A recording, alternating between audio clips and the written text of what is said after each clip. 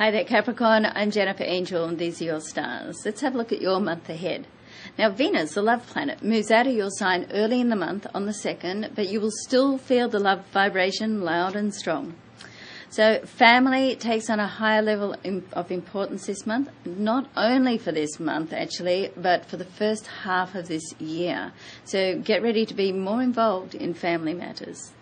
Career and money. Let's see what's happening in your favourite area of life. So your ruling planet, Saturn, which is situated in your career zone, is retrograde at the moment and will be till mid-year. So you may feel that things are not moving as fast as you would like, but in reality they are. And this period gives you the chance to fine-tune your life, rather than be put in a position to make quick decisions that you may not be comfortable with in the end.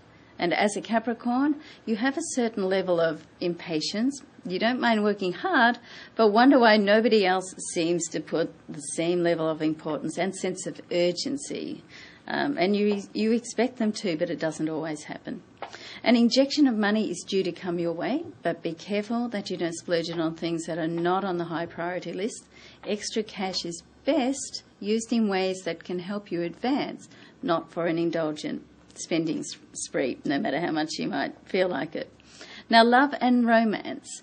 Even though Venus moves out of your sign, the energy lingers for the month. You could very well meet someone interesting who does not fit into the normal image of the type of person you are usually attracted to.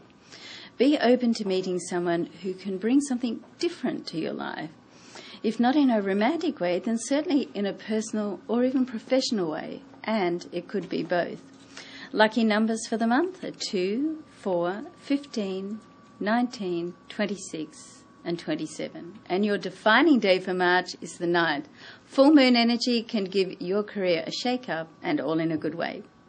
Thanks for watching. I'm Jennifer Angel.